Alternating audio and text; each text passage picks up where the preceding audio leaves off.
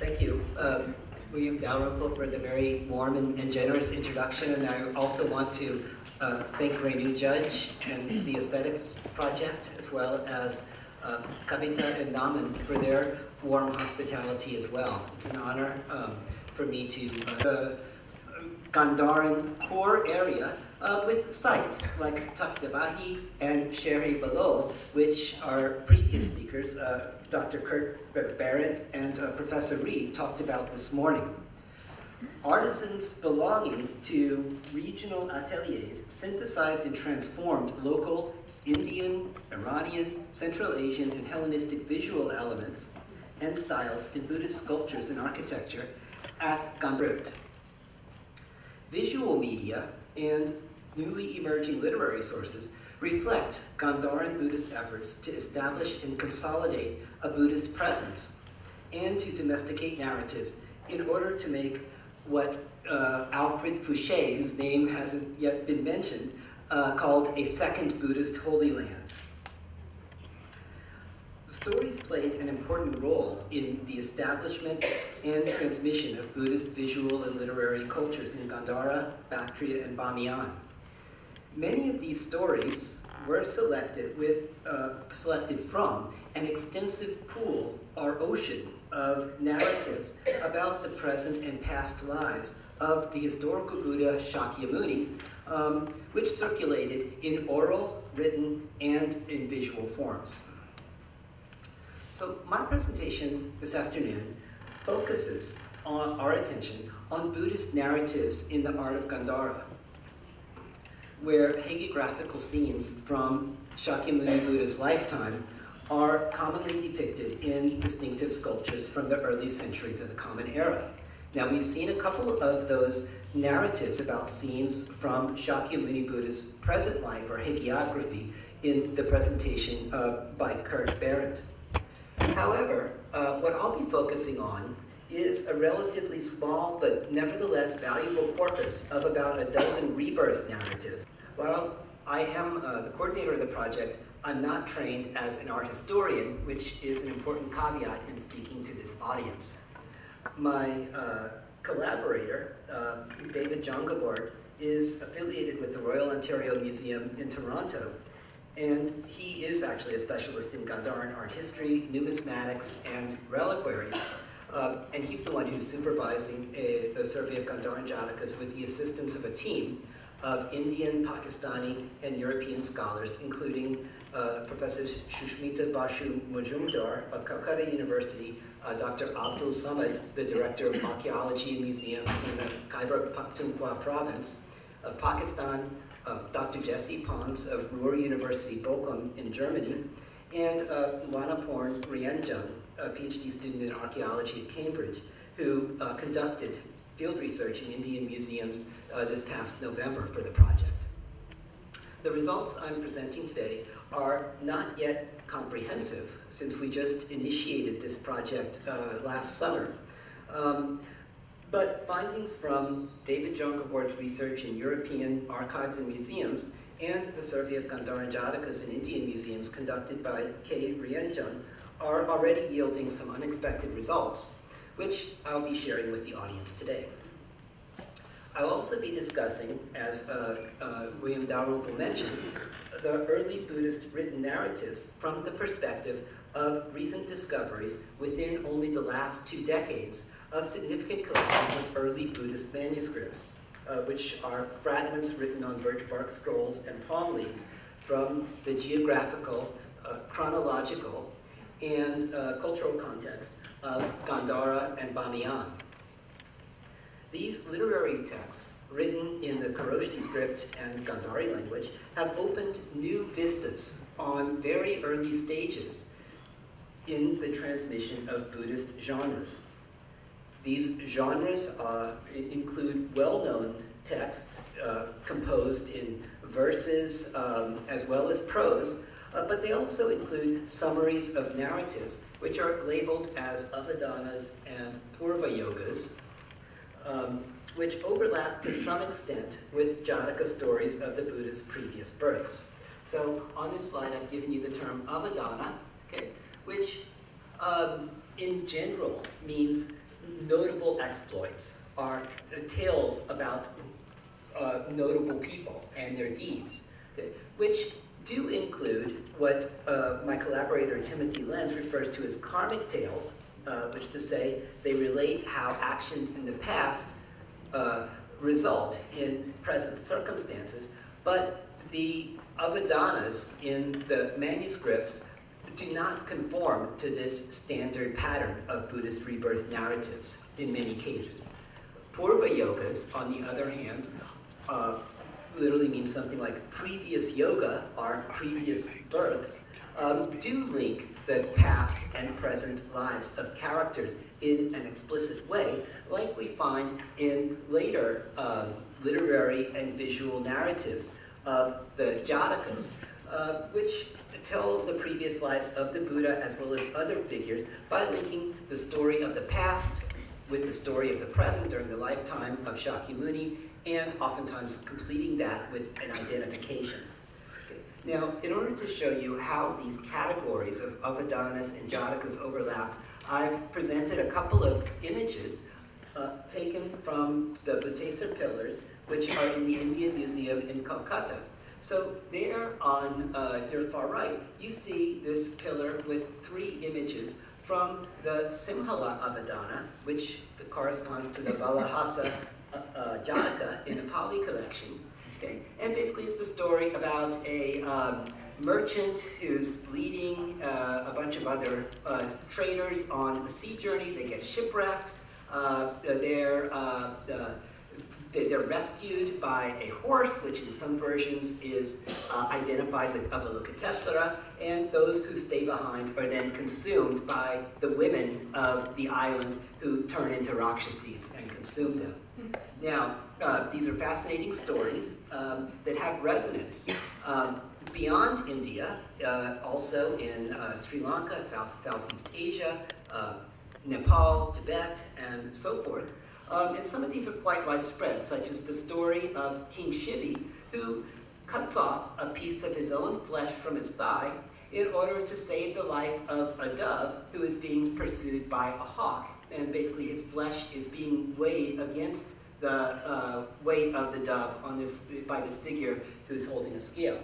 And I'll also be talking about another Jataka, either called the Elephant Jataka, the Huston Jataka, or the Indasamana Gota Jataka in Pali, in which Devadatta, in a previous birth, and Devadatta is kind of an arch enemy of Shakyamuni Buddha, he basically in a previous birth was a young elephant who was adopted by a sage, and this sage treated the elephant as his own son, but when the sage criticized the elephant for breaking down his hut, the elephant rushed forward to attack and kill him and destroyed the hut too.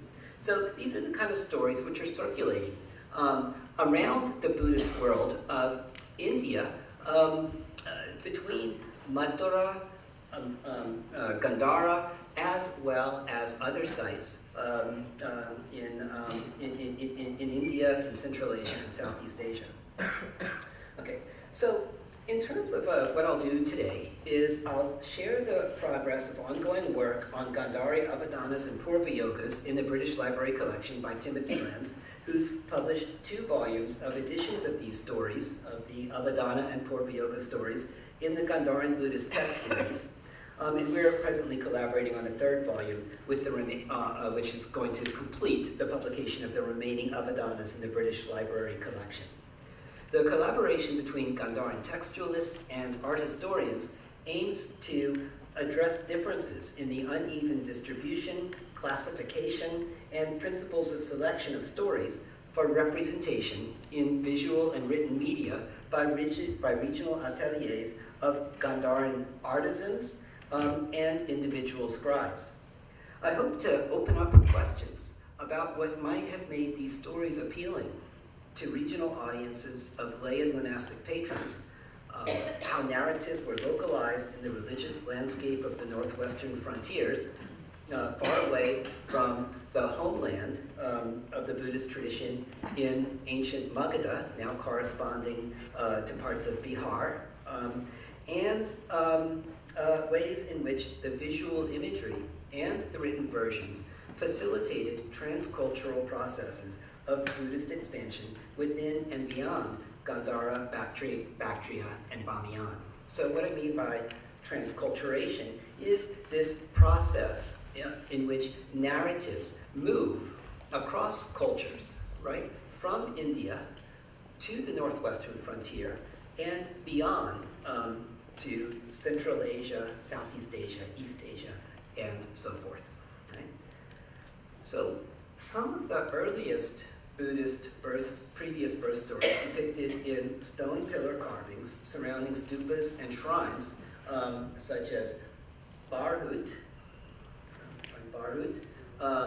Bodh Gaya, basically between Barhut and Nalanda, Sanchi, Mathura, as well as Ajanta, and here you see the connection between Barhut, Sanchi, and Ajanta on this kind of main route of the Dakshinapata, as well as Kanaganahalli, some down here in Karnataka,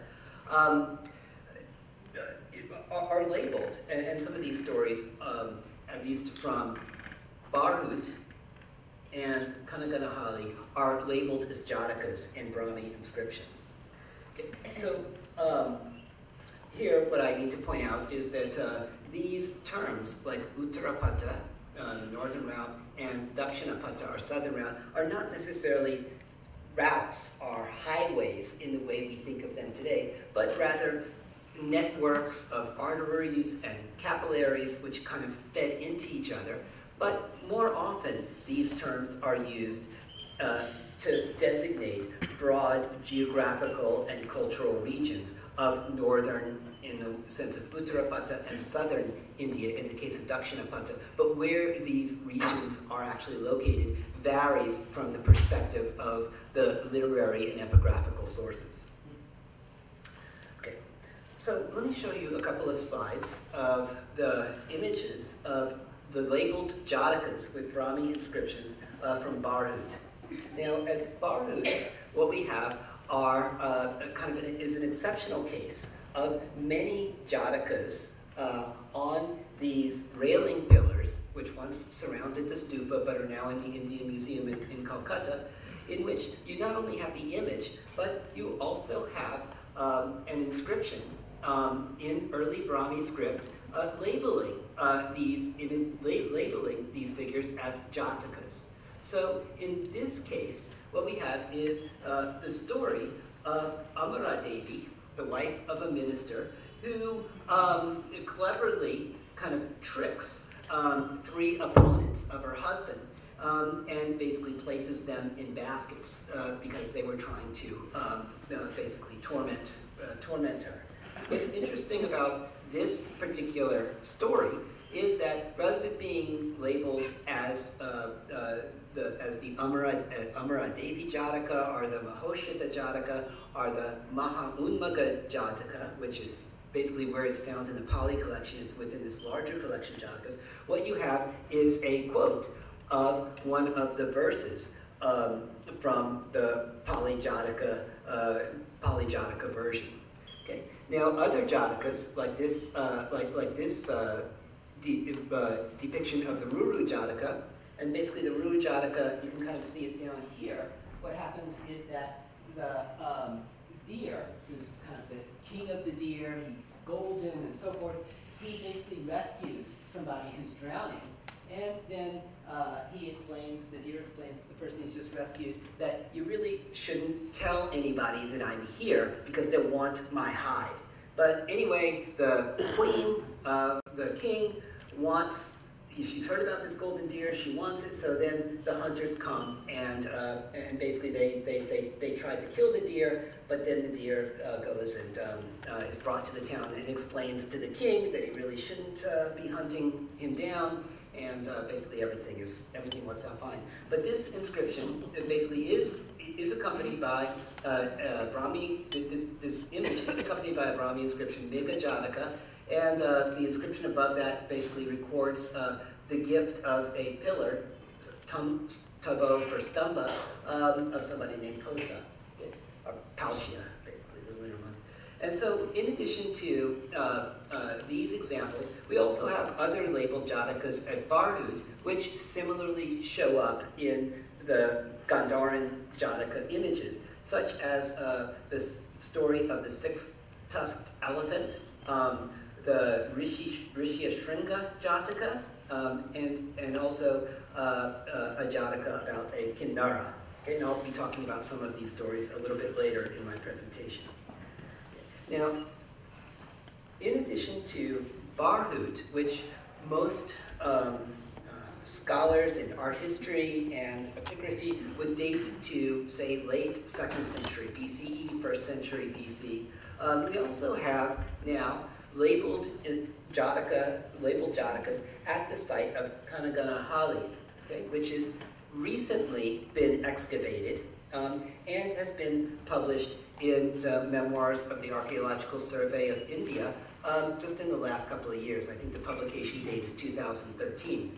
And here too, we have similar stories that we find at Barhut, like basically the story of the six-tusked elephant, the Shadanta Jataka. And here you have a very nice image of, on the bottom panel, of the hunters sawing off the elephant's tusks. Okay, very, very nice picture. And then we also have very common stories like the Vishvantara, or in Pali Vesantara Jataka, in which the prince, Vishvantara, who's known as being very generous, almost basically to an extreme, gives away the royal elephant, and then he's sent into exile, and also gives away his children to a Brahmin ascetic. Okay.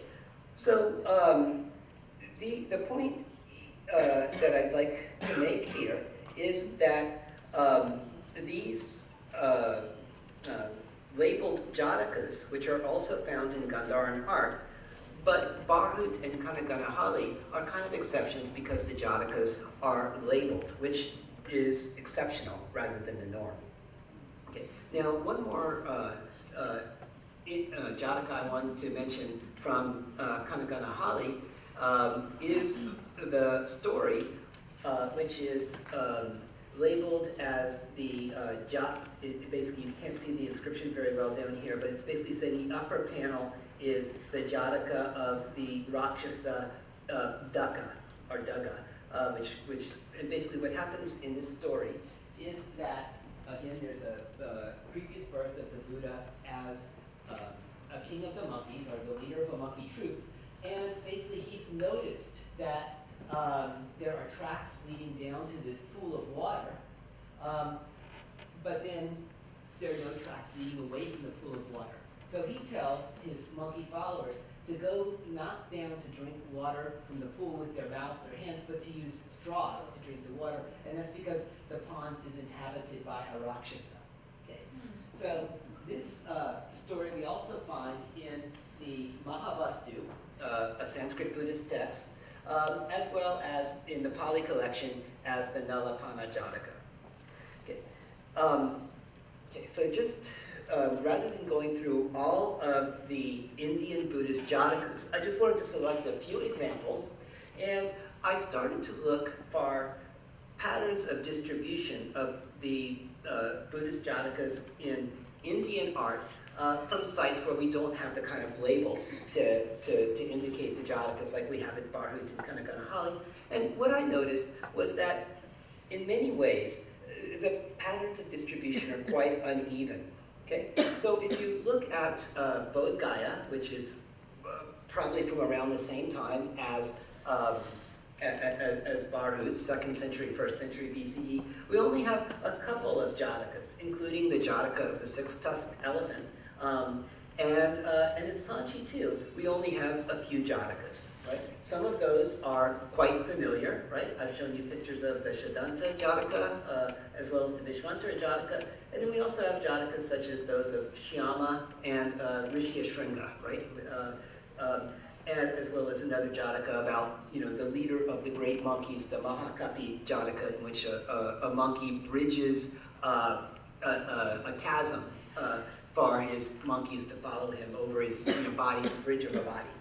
Now, what's interesting about the Bodh Gaya and Sanchi Jatakas is that, like in Sanchi, 4 of these 5 Jatakas are also depicted in Gandhara, but it's really a limited number of Jatakas in Sanchi. Okay, basically on there are famous depictions of Jatakas there, especially the Vishvantara Jataka on the gateways leading to the stupa. I think stupa. I can't remember which. It's stupa 1 or stupa 2. I can't remember which one. Now, Mathura presents some interesting similarities and differences from Gandhara because it includes very well-known ones like the Vishvantara Jataka and the Shivi Jataka, the gift of the flesh in order to save the dove. But many of the Jatakas, like those that I showed you at the beginning of my presentation, like the Simhala, Avadana, and so forth, are not found in Gandhara. Okay? So in terms of the number of identified Jatakas at Mathura, and I'm still looking into this, I hope to go to the museum there on Saturday to do some further investigations, kind of represents a similar kind of a similar kind of pattern of just about a dozen or so Jatakas like we find in Gandhara, but they're not the same Jatakas. Okay. Now, another site that's really exceptional in terms of being a phenomenal source for the study of Buddhist Jatakas in Indian art is Ajanta, where we have Jatakas from both the 2nd century BCE, about 7 of them, and I've only given you the highlighted, the bold ones that are common to Gandhara, as well as 40 Jatakas from the 5th century CE that have been extensively studied by scholars like Dieter Schlingloff and Monica Zinn and so forth. Now,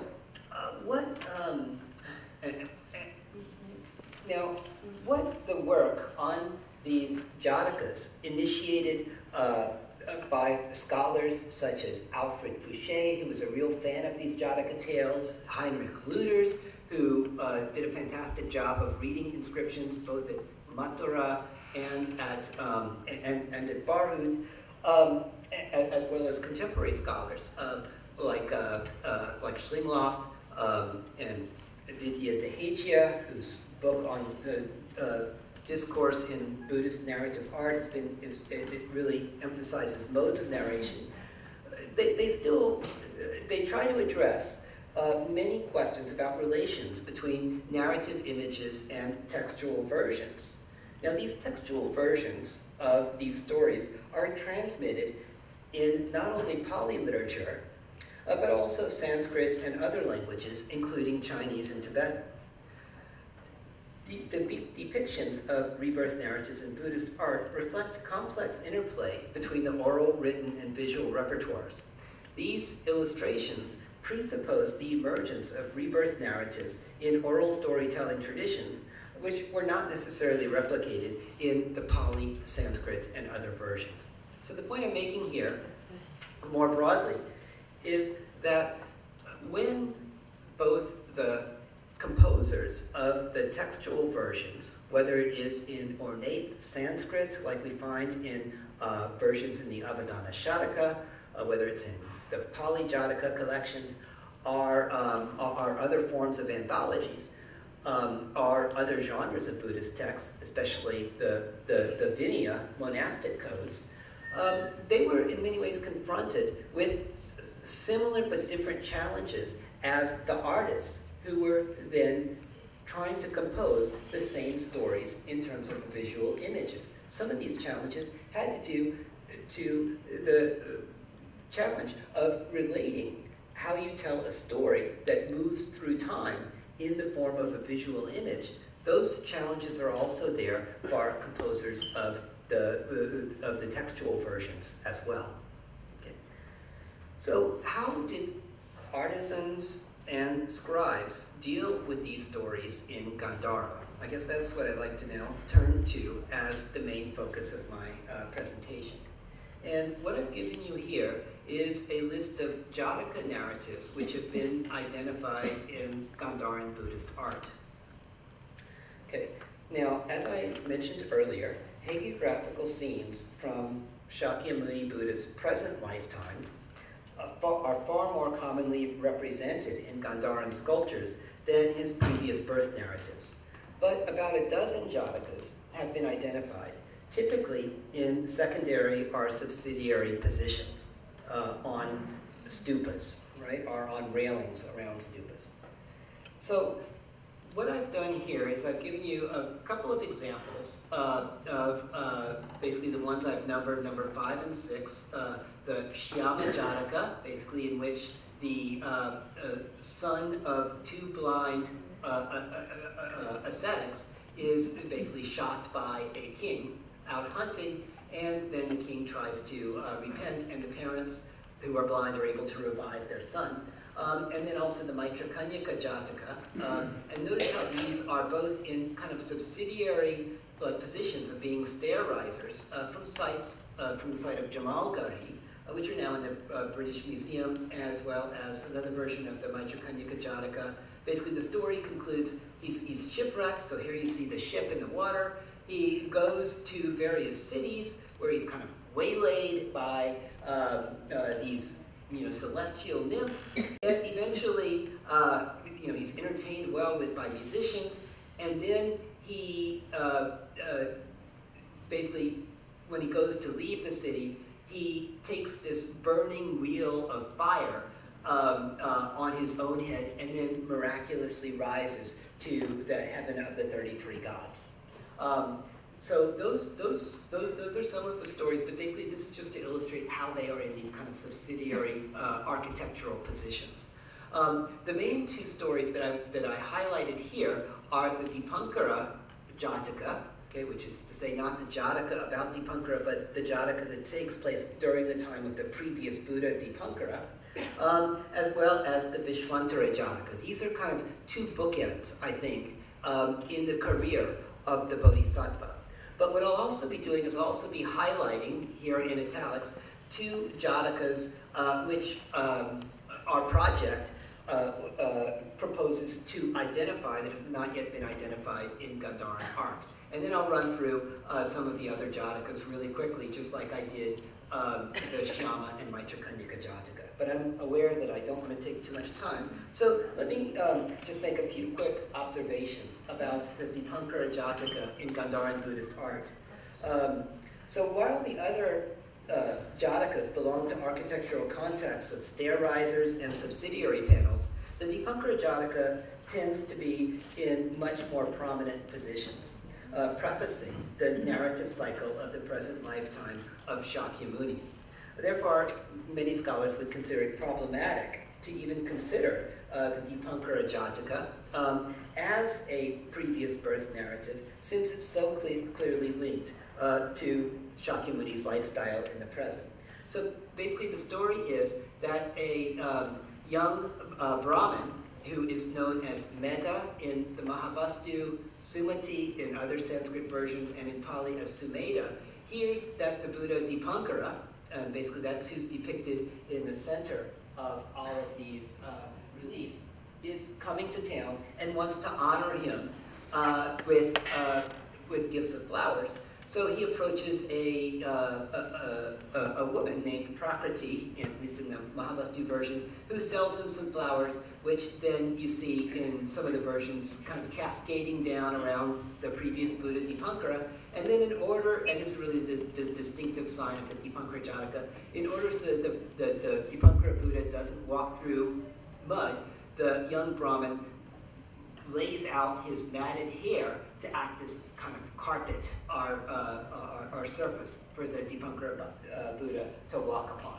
And you see that over and over again. In fact, the vast majority of around 150 Gandharan sculptures, which are identified as Jatakas, tend to illustrate this particular story, which again is kind of a different, occurs in a different kind of position than the other Jatakas that are in Gandharan art. Okay. So now, for these two new identifications of Gandharan Jatakas, of what can be called the Vanara or monkey Jataka, as well as the elephant or Hustan Jataka, these identifications were proposed based on a survey of Gandharan Jataka images in European archives in Rome of the Museum Nazionale d'Arte Orientale by David Jongewaard, with the assistance of Monica Zinn. Because when he saw this image of monkeys drinking out of this well with what looks like somebody in it, we asked our collaborators if anybody had seen a story like this, and so our colleague Jesse Pons in Bochum pointed it out to Monica Zinn, who recognized it not only from Kanaganahalli, but also from this cave painting at Kizil in Kucha in Xinjiang in western China. And there too, just like in Kanaganahalli, the face of the Rakshasa is depicted in the well with the monkeys drinking straws from around it. And it's clear also that this is what's happening in the Gandharan visual narrative as well. What's more difficult to explain, both at Kanaganahalli and in Gandhara, is what's going on with this ascetic figure who the monkeys seem to be conversing with. Okay, so in other words, we know that this story is around from sources like the Mahavastu, the Mulasarvasti Vinaya, and Mulasarvastivada Vinaya, as well as from the Pali collection as the Nala Panajataka, but none of these seem to preserve any kind of interaction with an ascetic figure, right, before the monkeys go down to the pond. So what's going on? We don't really know. It could be that we don't have the kind of literary version that the artisans had access to, or maybe they had access to a different kind of storytelling tradition. Similarly, for the Hastin Jataka, again, that's the story in which the young elephant who is raised by the ascetic tries to knock down his hut and then ends up killing him, here kind of graphically illustrated. But here too, what's going on with these ascetics that seem to be part of the narrative in the Gandharan panel from the Rome archives is not completely clear. So a lot of questions still remain to be answered. But what I think is interesting is how the closer look at Gandharan Jataka narratives sheds light on Indian art, particularly the newly discovered finds from newly excavated finds in Kanaganahalli, and also to some extent on the Buddhist art of Central Asia as well. Okay, so other Gandharan Jatakas are stories about the previous births of the Buddha as an animal. Here, again, we have the Miga Aruru Jataka. Again, that's where the person is being saved from a flood by being carried on the back of the deer. Here you see the deer pictured. Then we also have other stories like the six-tusked elephant in Gandharan art, which we see here, the tusks being sawed off. It's interesting in Gandhara because rather than 6 pairs of tusks, it's just a single pair of tusks, as well as the Rishya Shringa are, the one-horned Jataka. This is a story in which a sage, Kashyapa, is urinating, but his urine is mixed with semen, so when a deer comes to drink it, she becomes pregnant with his offspring, and that's who's depicted here, nursing from the deer, who then the sage, Kashyapa, raises like his own son. And I added this seal, which Harry Falk published, which shows this same scene of the Rishya Shringa Jataka, where the son, the one-horned, or you could say son is kind of like a theriomorphic figure with a single horn like an antelope, like a unicorn, is nursing from the deer while the sage sits in his hut. Okay. So in addition to those stories, we also have the story of the Chandrakinara Jataka, okay? And this is in both British Museum and from Laurier Tangai in the Indian Museum. Okay? And in this story,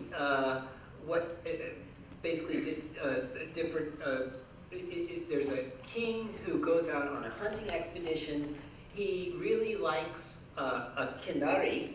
Basically, Kimnara is a kind of what man, a Kimnari is a what woman. These are kind of like celestial figures, right? Who are neither, divine nor human, but somewhere kind of in between. And they exist up in the mountains, playing their musical instruments and dancing around. And in order to get this Kindari, who's Chandra, the king basically shoots her husband. And so that's what's going on here, is that you see the husband lying down on the ground, and here you see a detail of the husband. And then the Kindari, Chandra is able to revive him. And that's what's going on here in this Janaka story. Okay, so we also have very well-known Janakas, like the Amara Devi episode, which I explained earlier from the image of Varun. Here you can see the 3 heads in one basket, right? And then down here too, which is an image in a private collection. I noticed that the source of many of these images is Inko's Gandharan art in Pakistan, and then that gives you also just how small these images are, 6.5 inches, right? Pretty small pieces. Okay, so I'm not showing you the really colossal, nice standing sculptures. I'm showing you kind of the minor, or at least we might think of them as minor narratives, but they still played an important role in the religious life of Gandharan Buddhists. Okay, so there's also the different versions of the Shivi Jataka, again, where the king gives away a piece of his own flesh, here being weighed by an attendant figure. Here you see someone cutting off the flesh, and in order to save the life of the dove or pigeon. Okay. Now, some of these stories, like the Shivi Jataka, as well as the Vyagri Jataka. The Vyagri Jataka is one in which the Bodhisattva or Mahasattva sacrifices his own body in order to feed the tigress. That's why it's called Vyagri, and her cubs, and are also depicted in petroglyphs, or rock drawings, from the upper Indus region of the northern areas of Pakistan. So here in the Shivi Jataka, we see the king in his future birth as a Buddha, and notice the kind of flames coming out of the shoulders. And basically, another part of it is basically weighing the dove against a piece of his own flesh. And what's interesting about this petroglyph at the site of Shatial is it's part of a larger triptych, right, which includes a central Buddha on one side and then a kind of structure on the other side, and it's surrounded by overlapping inscriptions in Kharoshthi, in Brahmi, as well as in Sogdian, a Middle Iranian language. So the point here is that these Gandharan sculptures and rock drawings are quite widespread in Gandhara and what can be termed Greater Gandhara. And so here I've just shown you a map of where some of these petroglyphs are located at Shatial, at Chilas, and at Tulpan across the river from Chilas. Okay. The last story I'll discuss is the story of the Vishvantara or Visantara Jataka. Basically, this is depicted in a sculpture in the Peshawar Museum from the site of Sher-e-Balol, right? Which Professor Ree and Kurt Berendt also discussed, right?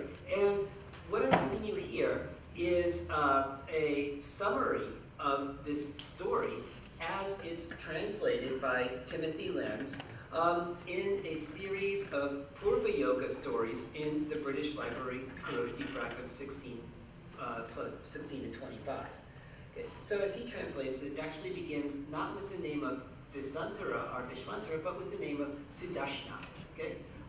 So that's why basically the name changes, but the story is the same. In some versions of the story from Central Asia, it's Sudarshana, other versions, Sudana, and so forth. So notice how this story begins. This should be done by way of an example. And then it gives a brief synopsis of the narrative content. Since the prince was a giver of all, he gave everything away. The great royal elephant was given to a Brahmin. So that's what you see here. There's the elephant, and then the donation is noted by pouring out water, right, from the pot. Okay? The carriage was abandoned by the prince, so the royal chariot, and the children were forsaken. Then Indra, king of the gods, arrived and said in a verse, certainly this evil man eats vile food. And then notice how it ends. It just says expansion. That's say you are to expand the story in detail so that all should be done. Okay. So this story of the Buddhist birth, Buddha's previous birth as Sudarshana, who gave everything away, is therefore it is depicted in Gandharan art and briefly summarized in this series of Gandhari previous birth stories. Like the Dipankara Jataka, the Vishvantara Jataka or Sudarshana Purva Yoga is a special case as the last human birth of the Bodhisattva before his rebirth as Siddhartha. The Vishvantara or Sudarshana Jataka is so generally widespread in South and Southeast Asia in both literature and art that it is not at all surprising to find it depicted in Gandhara also. Nor is it surprising that Chinese visitors attest that episodes in this narratives were localized in ancient Gandhara around Palusha, which Elizabeth Arrington proposes to identify with Sherry Balol. So the provenance of many Gandharan sculptures very close to the archaeological remains of the Buddhist monastery at Taktabahi, which was discussed by Kurt Berendt just before lunch today. So previous lives of the Buddhas and Bodhisattvas identified with Gandharan shrines attracted Buddhist pilgrims, including Chinese travelers who came through the northwestern borderlands from the 5th to 7th centuries of the CE. Descriptions of places associated with the Buddha's relics and previous lives in accounts of Faxian, Xuanzang, and Songyan have aided in interpreting Gandharan Buddhist art and identifying archaeological sites of stupas and monasteries. Narratives depicted in Gandharan art that can be localized at specific shrines in Gandhara and neighboring regions based on their accounts, besides the Vishvantara Jataka, include the Dipankara Jataka, which is localized around what's now modern Jalalabad, ancient Nagarahara, particularly around sites such as Hada. Okay? King Shibi's sacrifice of his flesh, and also there's another story of the sacrifice of his eyes, are associated with multiple sites in different regions, ranging from the Swat Valley to the vicinity of the Upper Indus River, and also in the outskirts of Taxila, where the bodily offering of the tigress, the Vyagri Jataka, is also localized in Faxian's account. So based on the reconstruction of Xuanzang's itinerary from ancient Pushkalavati to the Swat Valley, Alfred Fouché located a stupa associated with the Shyama Jataka at the site of Periano Deri, north of Charsada. The narrative of the hermit, who was the antelope's son, the Rishya Shringa or Eka Shringa Jataka, may be linked with ruins below the Shakot Pass, connecting Gandhara with the Swat Valley. Now, although many scholars, such as Alfred Fouché, Etienne Lamotte, and to a certain extent Gerard Fussman, considered these pilgrimage accounts connecting narratives of the Buddha's previous lives to various shifting locations to be ahistorical imaginings, they quite clearly reflect Buddhist strategies to establish geographical connections between the Gandharan region and Shakyamuni Buddha, Bodhisattvas, and prominent Buddhist figures belonging to various past figures. So localization of these rebirth narratives, as well as the bodily and other relics, enhanced the importance of certain pilgrimage places and probably contributed to the formation of a regional Buddhist identity. Okay, so now what I'll do is very briefly introduce the recent discoveries of several Koroshti manuscript collections. I only have a few minutes left, so I'll just briefly point out that the collection I'll be focusing on is the British Library collection of 29 birch-bark scrolls with 23 texts, which has a terminus postquem, that's to say a date after which, sometime in the early decades of the 1st century CE. Now, other collections can be dated more securely in 140 CE based on a dated pot inscription in year 12, probably of the Kanishka era, and the Skoyen collection, which includes not only Koroshti manuscript fragments, but also Sanskrit Brahmi fragments and even Bactrian texts. The Koroshti fragments, though, belong to relatively early layers of the 1st to 3rd century CE, and for the interest of this symposium, those fragments can be fairly clearly established to have come from caves in the Bamiyan region from around this, in this period. That is to say, from the 3rd century BC, 3rd century CE to say 7th century or so CE. And finally, we also have 2 more very important collections, such as the Bajaur collection from the northwestern frontier province, now Khyber Pakhtunkhwa province of Pakistan, which include 19 birch-bark scrolls by 18 different scribes, which include very important Mahayana sutras, or proto-Mahayana sutras, that describe the Pure Land of Akshobhya, as well as the split collection, which has radiocarbon dates surprisingly early in the 1st century BC, and also includes Mahayana texts like the Perfection of Wisdom, Perfection of Wisdom in 18,000 lines, the Ashta Sahasrika Prajnaparamita, which Professor Ree discussed in terms of its Chinese version translated by Lokakshema. Now, what's significant about these early Buddhist manuscript collections is that before, say, 1994, when the British Library acquired this collection, our only known text from this early was a birch-bark scroll of the Dharmapada found in Khotan in the Tarim Basin of Western Central Asia. So there's really been a kind of explosion of our corpus of Gandharan Buddhist manuscripts, which calls for provisional assessments of relationships with the visual culture of Gandharan Buddhist art. So while selective appropriation of hybrid features is readily apparent in Gandharan visual imagery, the extent to which the Gandharan Buddhist literary texts are culturally distant or relatively close to Indian Buddhist literary traditions varies significantly. So depending on the genre and style, Gandhari manuscripts exhibit various levels of originality, hybridity, innovation, or fidelity to Indian Buddhist parallels. So I'm not going to be able to talk about all the various genres of Buddhist literature contained in these early texts, but I'd like to come back to the Purva Yogas and Avadanas. And here, in this image of the Purva Yoga text, what you can see is that the scribe who begins to write the Purva Yoga text in the remaining space on the front side of the scroll, known as the recto, only starts to write after the primary text of the Dharmapada is finished. Okay?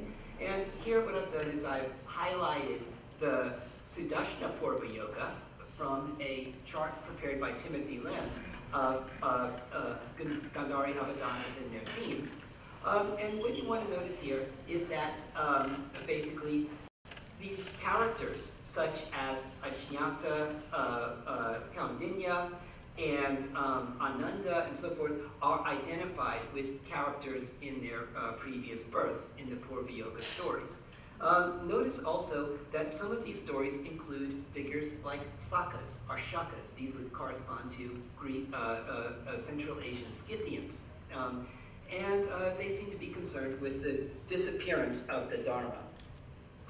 Now, moving quickly, you won't be able to see all this, but like they said, these presentations will be posted online. And here what I'd just like to highlight is that another series of Avadanas, now written by the same scribe, on British Library Fragment 2, contains a story which refers to a character named Jihanaka. Jihanaka is known from his coins and inscriptions, including inscriptions found at Taxila, And this actually has our reference to Gandhara. So the story was supposed to take place Gandharani in Gandhara. Now, what I wanted to emphasize here is that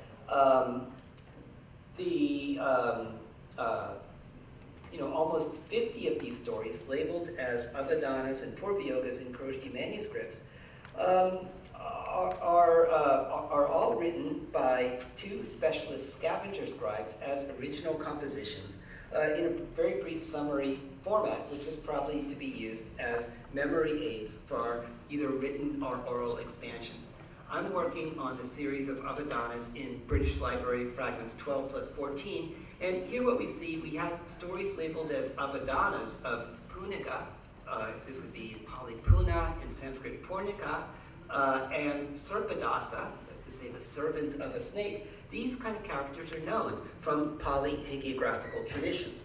But we also have local stories that are set in Pushkalavati, the Pokaladika Avadana. And we have other stories about the son of a king Kardamaka, who was known as one of the rulers of the Western Kshatrapas, who was reborn as a pig because of his stinginess.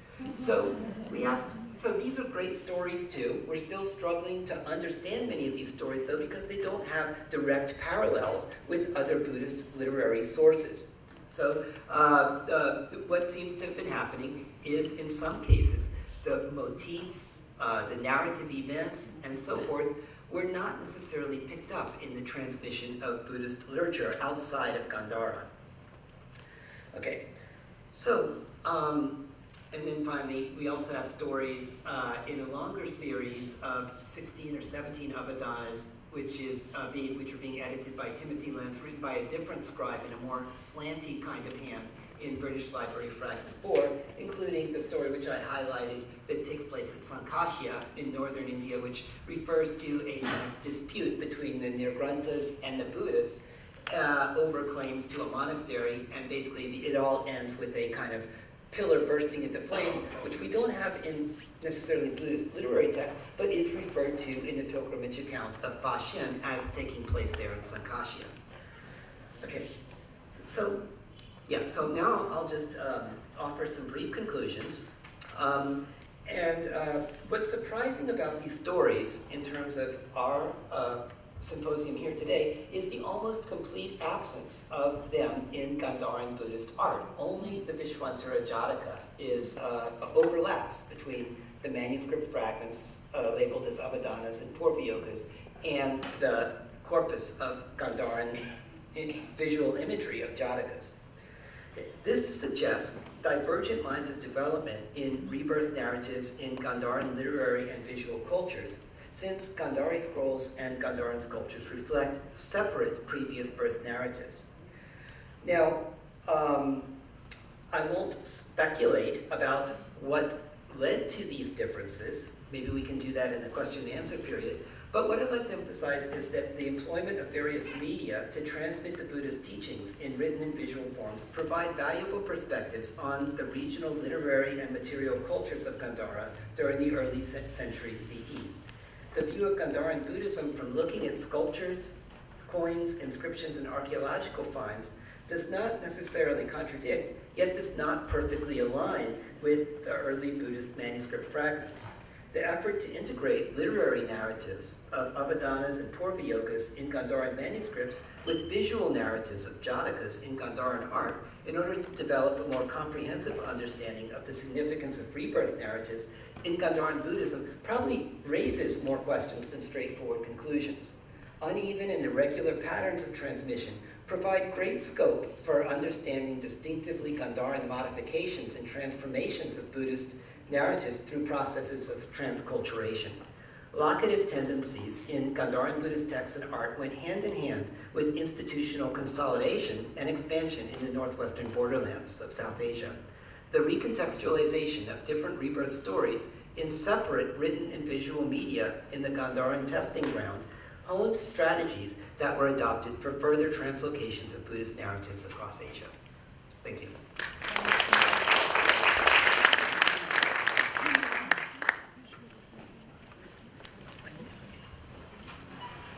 This coffee outside. Just to kick off the question, I was very intrigued by how few jatakas there were in the early period, being used in the early phase of the janta, only 7. And then you said... Is this on? Okay.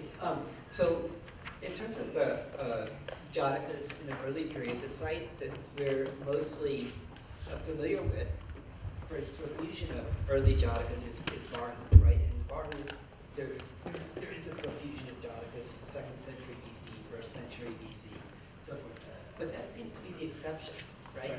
And I guess my point of showing that there are discrepancies in the number of jatakas depicted at Sanchi and in Barhut is to show that different sacred complexes decided not to pick up on the depiction. Because a place like Sanchi, there's so much sculpture. Are they just doing the same jatakas over and again? Or? Well, like at Sanchi, for example, I mean, it's a little bit misleading because the depiction of the Vishwantara Jataka there occupies a tremendous narrative program on the Torana gateway sculpture. So even though there aren't many other jatakas there, the depiction of the Vishwantara Jataka is quite spectacular. Just like in Ajanta Cave 10, you have one jataka over 4 walls. Yeah, that's right. So is it a kind of different way of treating narrative? In the early phase, you're getting much more at a period where people perhaps don't know the jatakas, you have to explain them in full? That's always puzzled me, actually, with Barhut, is why are they labeled, right? Perhaps, I don't think it was a matter of the monks or the Buddhist visitors not knowing the jatakas, but it may have something to do with Barhut's location on a transit route. So perhaps the labels were considered necessary, but this raises another interesting issue about literacy in ancient India, because it would seem to show that actually lots of people perhaps could read Brahmi, right? So I think for most visitors to these sites, they would know the story already. They would have heard it, right? They would have heard it told to them, right? Whenever they were visiting these stupas. And kind of, I think the narrative program in terms of its architectural arrangement, whether it was, whether these were scenes from the hagiography of Shakyamuni Buddha around the drum of the stupa, or whether these jatakas were elsewhere, like on railing pillars, like we see in Barhut or elsewhere, those would have been part of the experience of visiting a site. Basically, even today, when you go to Buddhist temples, like in Thailand and so forth, there will be monks there, and they will be explaining. They'll tell the stories. And they'll tell the stories. And they'll say, look, it's here in the text which I'm telling you, and there, you can look at the picture because that's what's happening. So I think it was a part of a visual and auditory experience. But the point I'm trying to make here is that there was also a literary experience of reading these jatakas, abhidhanas, and purva-yogas, which we begin to see emerging in the Gandharan Buddhist manuscripts in this very fragmentary summary form that then it represents an early form because before they kind of become fixed in these later collections of Questions? Captain. Thank you very much for that, Jason. It was very interesting the way the beginning and the end of your presentation sort of tied into each other. Because in the beginning, when you showed things like the Gandharan depictions, and then you show how there are some quite similar depictions in Gandhara. And the point that you make through the texts is that the texts are producing narratives which are tied to certain locations and certain characters who are particular to the Gandharan region, and it doesn't seem to actually make it into visual depiction. And I found that a little bit mind-blowing that there should be such a strong connection between a depiction in peninsular India and a depiction out there. And there is a local tradition of narrative production which doesn't seem to make it into the plastic arts. I thought that was quite interesting. But I was also very interested in knowing a little bit about the literary character of these texts that you were discussing towards the end, because they seem more like notations rather than proper literature. Right? Yes. Okay. So what were they? Right. So these are abbreviated summaries, right, which are prefaced by formula, such as formula like "thus it is heard," right? Evo Shuyidi or Evo Shuyidi Nadari, and then at the end there are other kinds of abbreviation formula, like "this is to be expanded according to the model," right? So obviously, how these texts actually function is a kind of open question. Presumably, these could have been like notes for a lecture, right? For monks to look at before they go out making their rounds and telling these stories. Or it could have been part of a monastic training for a specialist scribe. How many stories do you know? Write them all down, and kind of like cues for to use in that way. So we don't really have a clear answer. My collaborator Timothy Lentz points out that there are notations at the bottom of some of these stories that say Lakitigo are. It's basically like from Hindi Likhna, right? Thus, so it has been written. It's almost like I'm done. It's completed, right? You know, we do have other kinds of summary stories like this, not only in canonical video texts, but also now in another anthology, which was written in Brahmi and in kind of Buddhist hybrid Sanskrit from the site of Merv in Turkmenistan, and that's recently been published by Seishi Karashima and a Russian scholar, Vorobyova Dostovskaya. So that presents kind of the closest kind of parallel that we've been able to notice with the Gandhari summary stories, but they oftentimes will give actually a verse, right? Whereas the Gandhari summaries don't usually give the verses. But it is an interesting question for me, right? Because the regionally distinctive summary stories are not necessarily those which are depicted in the locally produced Jataka images. You would expect, perhaps, that there would be more of a link between the text and the art. I think You just got the wrong place for the bark, the birch, the bark from where you Oh, yeah. Yeah, well, no, I mean, they're in the language of Gandhara, and the script of Gandhara. I mean, they're probably from there. We just don't know exactly where, except for the Skoyen fragments, which some have actually the more common Jataka. But I guess the point I'm making is that what we see in Gandharan art, right, is a process of transculturation, right, where in terms of the visual motifs, we can see these exogenous, heterogeneous patterns. We see the same transculturation in the adoption of these local figures from the historical and cultural context of Gandhara, which are contemporary with the composition of these stories. So it's quite interesting, but the way that's done by artisans and by writers is very different. So,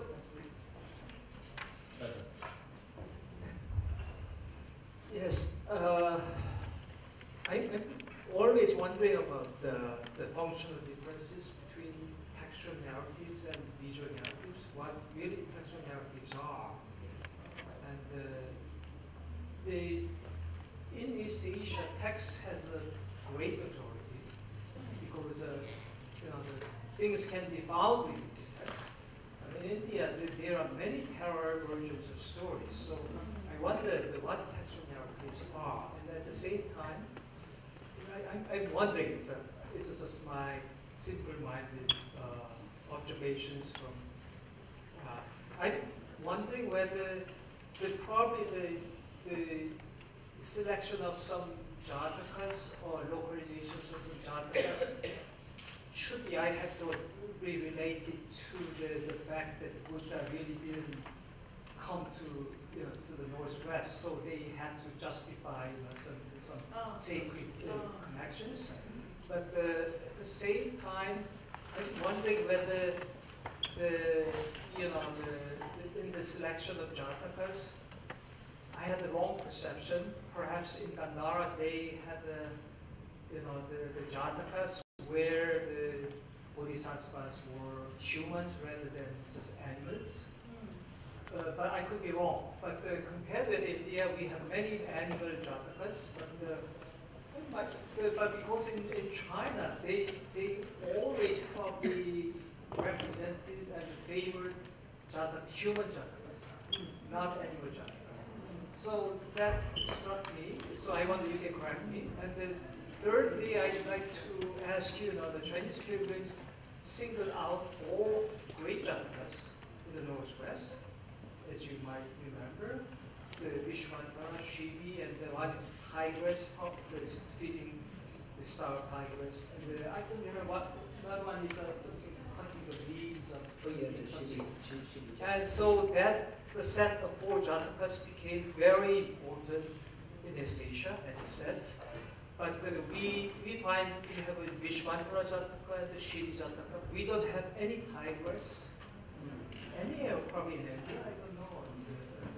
But the other one is also very famous. So, I'm wondering that the Chinese just brought the conception from China, or they were just doing something within Gandhara.